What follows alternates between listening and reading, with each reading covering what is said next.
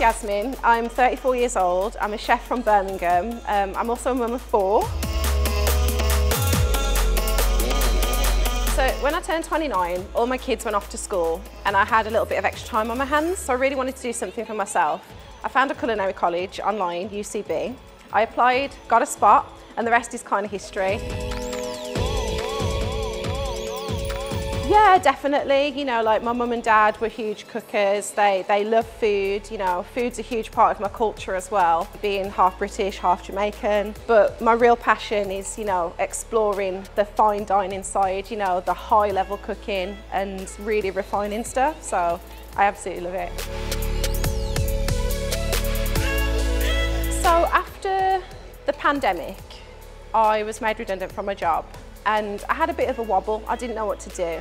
I was seriously thinking about just getting a normal 9 to 5 and, you know, saying goodbye, hanging up my apron strings, as they say. So I thought, you know what, I'm just going to go for one last hurrah.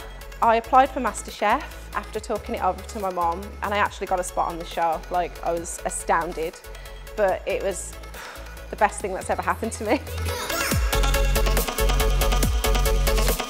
Mostly I learned to believe in myself more, to push myself more. You know, being a mom and being an older person in the industry who hasn't come into it from school or an early age, you know, you tend to sort of play it safe, and MasterChef taught me to just, you know, break down all those barriers and really go for what I want.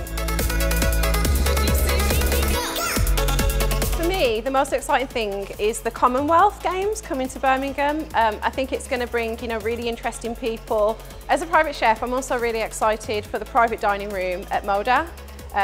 You know, I think that's going to be fantastic.